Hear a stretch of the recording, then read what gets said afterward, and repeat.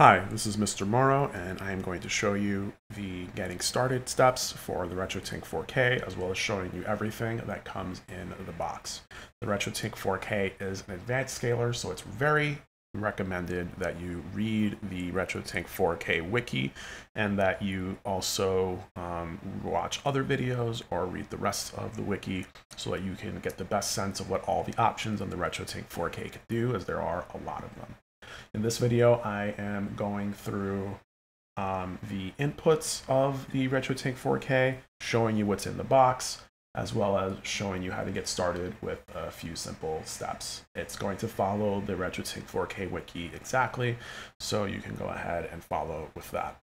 The first thing I want to talk about is what comes in the box when you receive a RetroTINK-4K. And the first thing is going to be the unit itself. The unit itself comes with a bunch of inputs.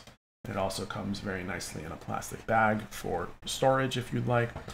The next thing you want to see is the remote. You will need the remote to use all of the settings on the RetroTINK-4K. There is only one button on the unit itself that you can use, and that is only for using safe mode as well as for doing updates when the unit is turned off. Next thing you're going to want to take a look at is the SD card reader.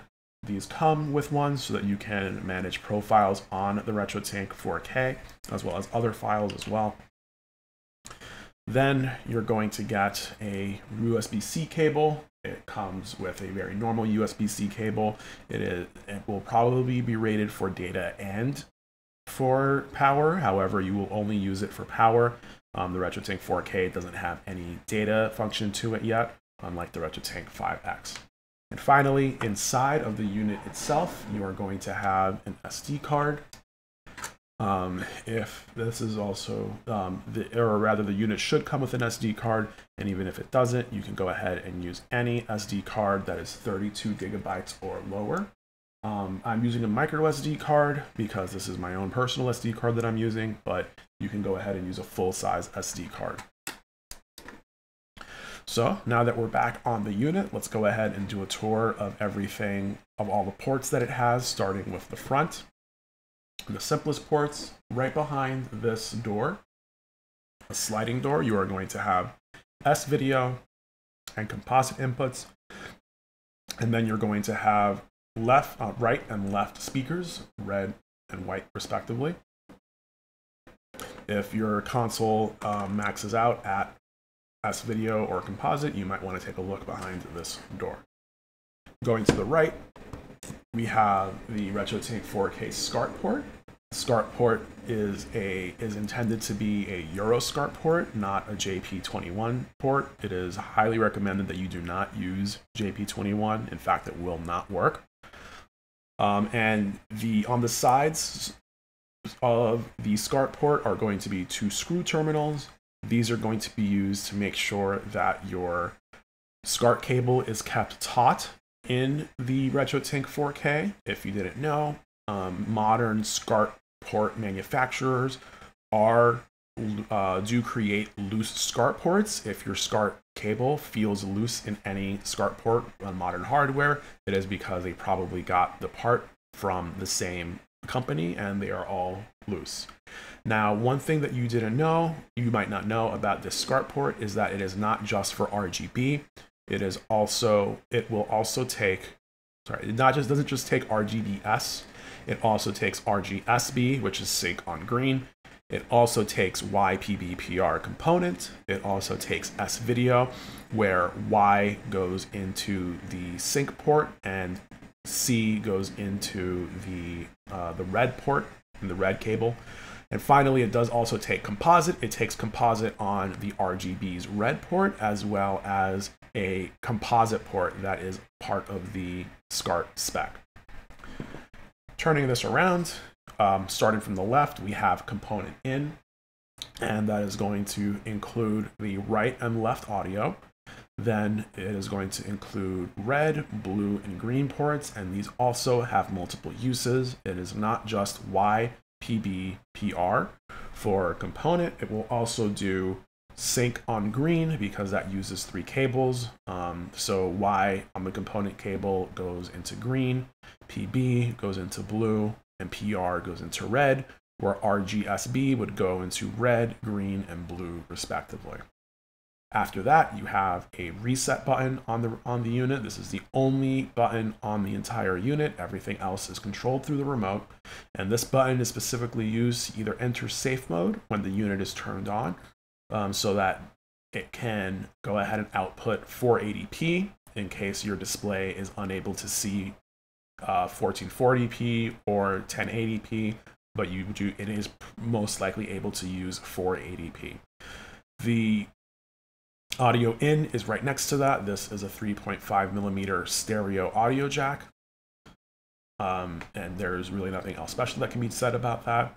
The VGA import is a standard VGA import, or D-sub if you use that terminology, or HD15 if you use that terminology. It does take the standard RGB HV that you would expect to come from this port, but this port, just like the SCART port, does have multiple uses. You can plug in RGBS, RGSB, YPB-PR, S-Video, YC, and composite CVBS in the same ways that you would wire it into the SCART port. So YPB-PR would go into green, blue, and red respectively. RGSB would go into red, green, and blue respectively. If you're using RGBS, there are RGB and sync, which would also, and the sync would be the same as the horizontal sync for RGB-HV. And of course, it takes S-Video on green. It takes S-Video on green as well as red. So green for Y and C for red. And finally, it does take composite input on both red and a dedicated composite input as well. Right next to that is going to be an optical audio in port. This is going to be your first port that can take in surround sound, 5 channels. The port will also it basically takes any optical audio input through Toslink. And then to the right of that is going to be the HDMI out port, or digital video out. And that is included, it's going to say 2.0 4K 60. 4K 60 hertz is going to be the maximum resolution refresh rate that you are going to be able to use. You may be able to use something like 4:3 aspect ratio with 70 hertz, but that is a little bit more advanced and you will need some additional tutorial for that. The next to that is going to be the digital video in port. This is a maximum of HDMI 2.0 with a maximum resolution of 1080p 60. You can use something a little higher than that, but it is not recommended. And no, you cannot pass through 4K through the RetroTINK-4K because the maximum input is HDMI 1.4. Apologies, and that maxes out at over. That does not allow for 4K 60. Finally, to the right of that is going to be a USB-C power port. It says 5 volt 2 amps because it is highly recommended that you power the RetroTINK-4K with a power source that is 5 volts and at least 2 amps. Most of the support questions that come to the RetroTINK-4K Discord are solved by powering it with an appropriate 5 volt 2 amp power source.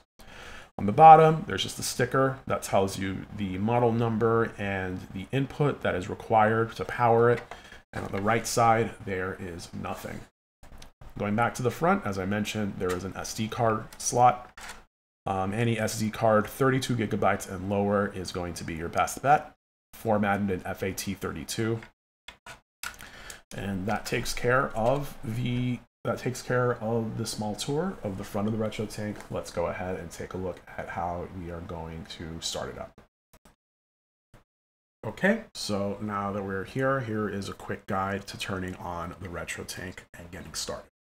The first thing you want to do is plug in the output to the output of the RetroTINK-4K. Next, you want to plug in any input that you're going to use. I am going to use this analog pocket with HDMI input. Otherwise, I would have used SCART for maybe a Super Nintendo or a PlayStation. And then finally, you want to plug in the power port, USB-C, to the RetroTINK. If everything on the unit is good to go and you have not changed anything since from the SD card that you have received, you will want to plug the power port in, and it should immediately start powering up, and it will get you to, and if you have a 4K display or a display that accepts 4K, you should immediately start to see something in the signal that will let you know you can move forward. Okay, now that this is now that everything is plugged in, let's go ahead and turn the unit on with the remote. It does take a few seconds for the unit to turn on. However, as I mentioned, everything needs to be done with the remote. And the first thing you will see is that when the unit turns on, everything starts with the HDMI port. The default input is going to be through the HDMI port. So normally if you wanted to use anything else, you would press the input button on your remote and then make your way down to one of the options that you would be using. But as I mentioned, I am using HDMI to show you how to get started. So we can go with that. And the RetroTINK-4K will tell you that it is on HDMI and the resolution that it is currently receiving. That basically covers everything in regards to the RetroTINK-4K getting started. If you were using a 1080p or some other resolution, you would want to find the resolutions near the bottom of the remote and press one of those. So if I wanted to, I could output 1080p from the RetroTINK-4K. It takes a second for my capture card to catch up, but there it is. It is currently outputting 1080p. Now that you are here, you can also go down to press the output button on the remote and then go down to any of these outputs. And it does support up to 1080p 240, but on the menu, it supports 1080p 120. You may have to add additional files to move forward. And in the output, you have different options to output HDR, change the sync, and also VRR and deep color as well. That does wrap up this tutorial. This is everything that you need to know in regards to getting started with the RetroTINK-4K. You plug everything in, turn everything on, make sure that you're getting the right output. So just make sure that it is compliant with your display. And finally, you select your input. That's going to cover everything. So have a great day.